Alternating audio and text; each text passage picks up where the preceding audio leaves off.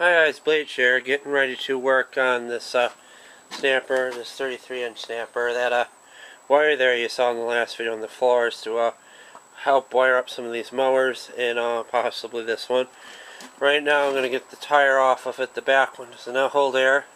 These are just the front right, so we're going to do tires first before we mount this thing. Plus we have to clean the mouse nest out of this. It's 7:18. 5 o'clock almost. 2018 as I'm making this. I'm going to make this a long video, I guess, like a compilation. So let's see how it goes. Alright, I got the tire off. I got it on the workbench. I'm going to cut it off with my utility knife. I'm not good at breaking the beads on these tires, so I just cut them off.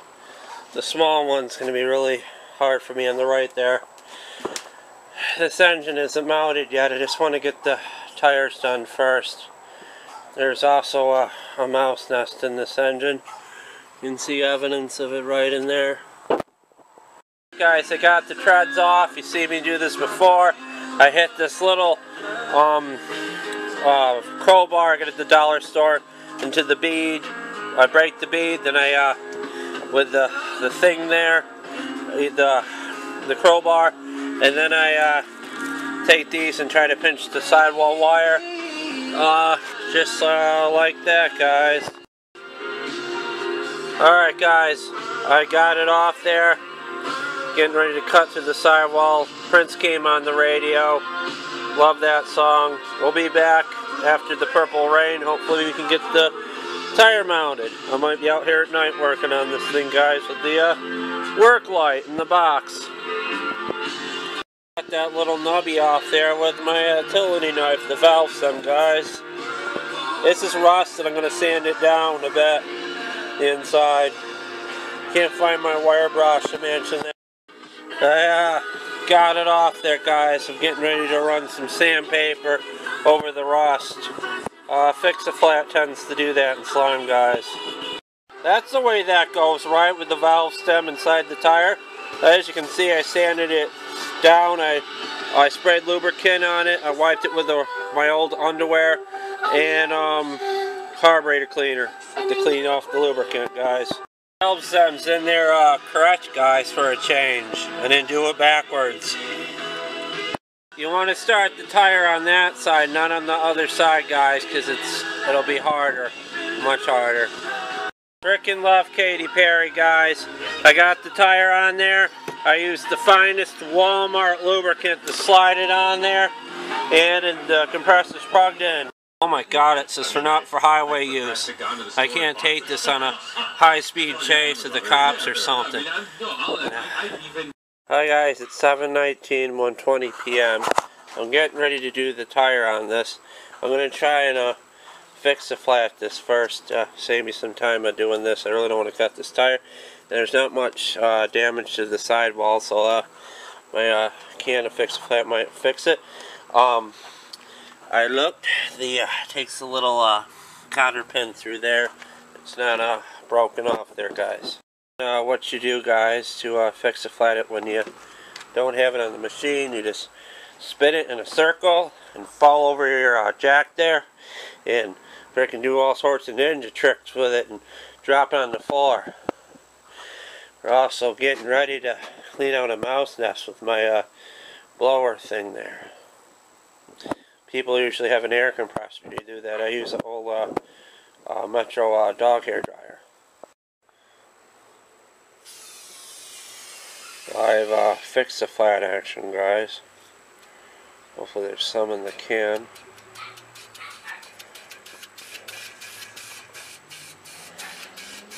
It doesn't seem to work all that well. Just like this, guys. It bounces too. Now I'm taking the cover off, guys, to see what pleasant mouse nest awaits me. This is a 1995 12.5 horsepower briggs, guys. Let's see how it cover awaits us. What goodies are under there. You can feel it puffing out. Hopefully I don't break this oil thing. Alright.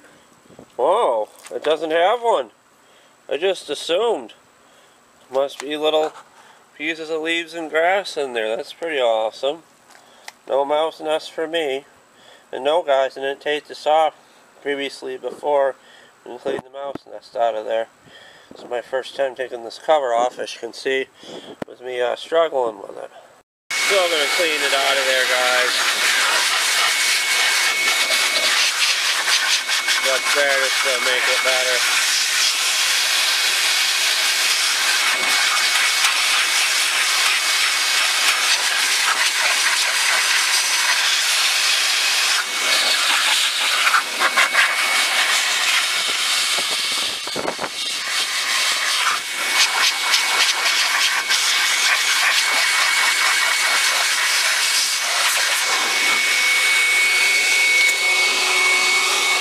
Generally just want to put the wrong plug in there to start it, guys.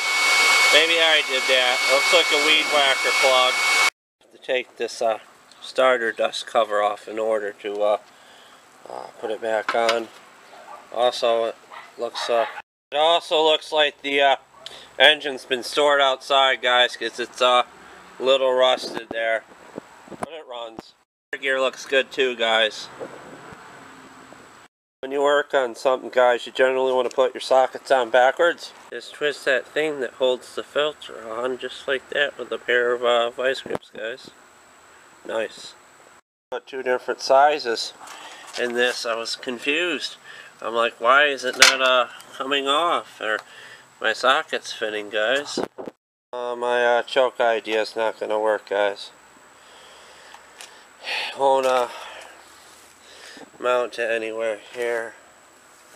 I might just start without choke, hopefully. I wanna blow out any debris that's around the carburetor, guys.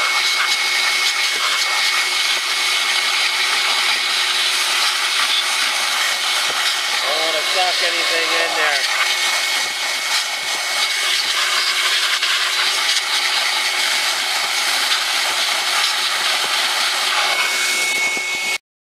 Probably not a good idea to do that. I wouldn't recommend doing that with a metal bolt bulb, but this one's plastic. It'll be fine. A copper float is what I made. Doesn't really screw out. Pulls out. I was trying to get this cover detached, but you have to take it right off the carburetor when I was taking stuff apart, guys. Yeah.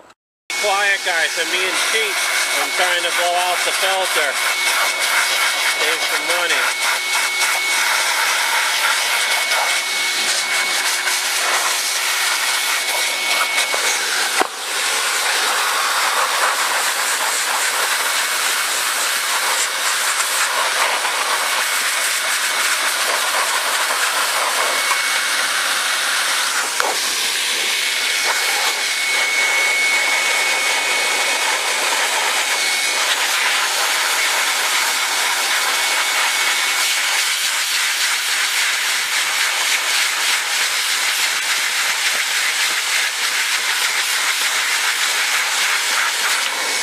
Well, I'm going to have to buy one, guys, with just a temporary fix to get it going.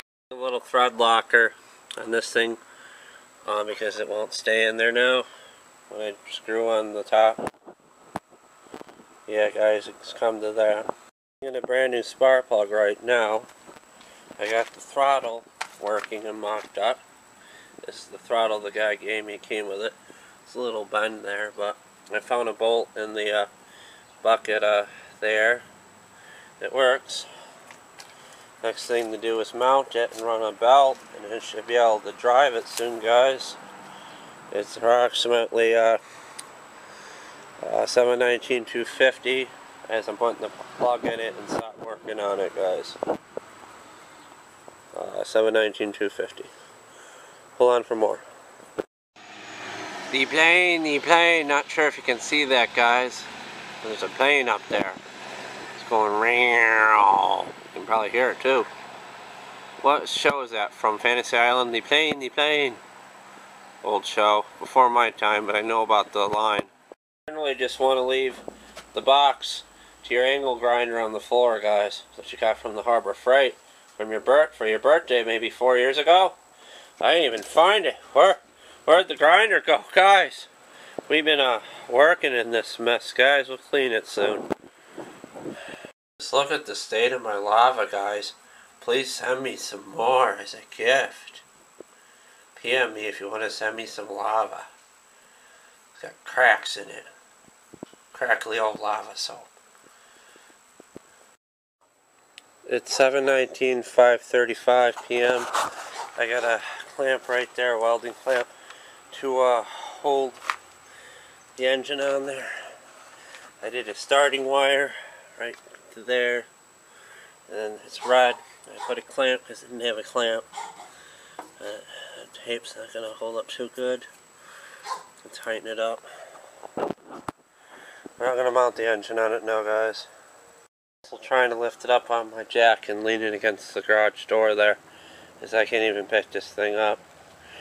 And another great thing, this thing keeps coming apart, so I'm going to JB weld it, or at least try to. Also using this jack to jack it up. I can't pick it up, it's a big 33-inch thing, it's way too heavy. Also, that thing came apart when I tried to move, and it just snaps right back in there. It happened before. What I worry about was when it moves, it'll come apart, but I got some JB weld somewhere. I'm going to put some in there with it. It's on its side, guys. I don't know, I'm going to get it back up. The airbox is a little crooked, it's pushing right into the door, should be okay. There's a lot of room under these big ones to mount the bolts. I got one last bolt. I'm trying to vitalize this jack to get it back up. I'm going to have to flip it the other way to do the engine. Only way I know to mount these things myself. I won't be getting a third motoring mount because the muffler's there. This just looks really freaking interesting. It's caught on my workbench. I might have snapped too much for the starter wire, but I'm going to go on this clamp. There's some burrs, so I wrapped the electrical tape around there. I cut the wires. To do something about this deck, I gotta find my wire brush, or if I can't locate it in the mess, I have to buy one. I'm gonna check the dollar store because they got good ones once in a while. Wire brush all that. Get some Rust-Oleum primer or primer combination red paint. Just paint it under the deck. I don't want to paint the rest of it, just under the deck to protect it. The older ones don't seem to get rusted under the deck, but these newer ones do. I'm out of breath. I just frickin' heaved it up. Oh, good. We do got a ground wire. I was gonna make one. Now I'm fixing this. But first I want to get the belt on. It'll go on. The belt's on it now, guys. It's not hard to do. It's easy. This is now back in place. I didn't use JB weld. I don't like JB weld too much. It's not the pre-mix. Actually, it's the pre-mix. It's not the one you mix up. But it's 621, 719. I'm adding this part right now, and then you can tell what I got to do next. Wiring gas line, gas tank, and put the deck shield on. This is eventually gonna need a cable because it's electrical tape there. These cables are kind of hard to change, and kind of not because I've never done one before. Not sure if I want to go through doing it. I can't breathe. And it hurts so much later from lifting this thing. Just look at my arms, guys. Wow. Working, man. Working on the snappers. Hi guys, Bleach here. It's 7:21, 3:12 p.m., not a.m. Getting ready to hook up a gas tank and a plastic fuel shutoff to this engine, and then I'm going to start and see how it runs. I already have the grass cut. We're supposed to get all rain next week, so it's Saturday. the 90x2 Live. And I'll see if this can cut. I don't even think this is going to fit through my back fence. It's really huge. Hopefully I can sell it. It's too big from... I mean, it's nice, but it's kind of big. Be good for like a farmland and stuff, guys. But let's get to it. Also, guys, this is nice. Hopefully it seals when I drive it. That this tire is giving me crap. Doesn't want to hold air too good. I wish I bought some pipe clamps at the auto parts store before I did this. Well, we can take this apart. This is just for to see how the engine runs. Put this little gas in there. This will just go just like that.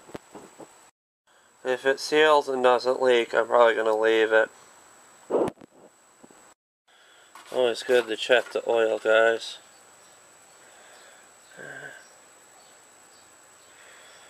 It's on the add mark. Should be good enough for testing. Probably going to change the oil in anyways. This stamper is a little funny, this big one. This is like a parking brake right there. But it still moves when it's there. And like for ground, when you don't want it to move, the disc will hit the engine disc. Keep it from moving. And in neutral, you want to start it in neutral and push on the clutch. Probably like if you're on a hill or something. Plus it's got like a brake there. So I'm just gonna do this. There. Easy peasy, guys. Air run.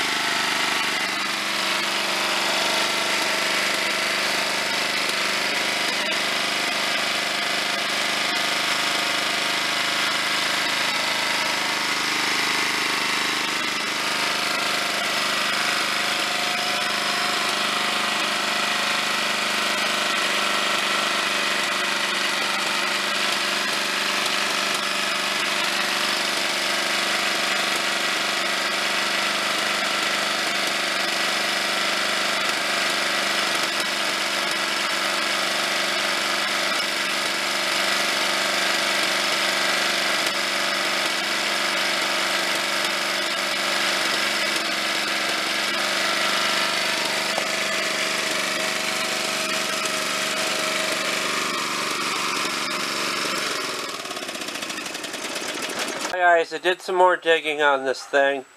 I believe it's fine. It's running really loud. I believe this muffler is no good because I got the same type of setup on this snapper over here. I think the baffles are gone in this muffler. Why it's so loud. Also, this is kind of weird. I don't remember it being set up like this on this. This engine is virtually the same. But if you can see this, let me get this thing in the light. I don't know. Hold on. I'll get my my little eye light that I like to leave on for the batteries to die. But I'm gonna do that. You see that? When you push the low into low gear, that's got like you can see that. It's 409-721. I'm going to end the video here. If you guys enjoyed this video, and please like, comment, share, and subscribe. Peace, guys. Love you. See ya. Bye.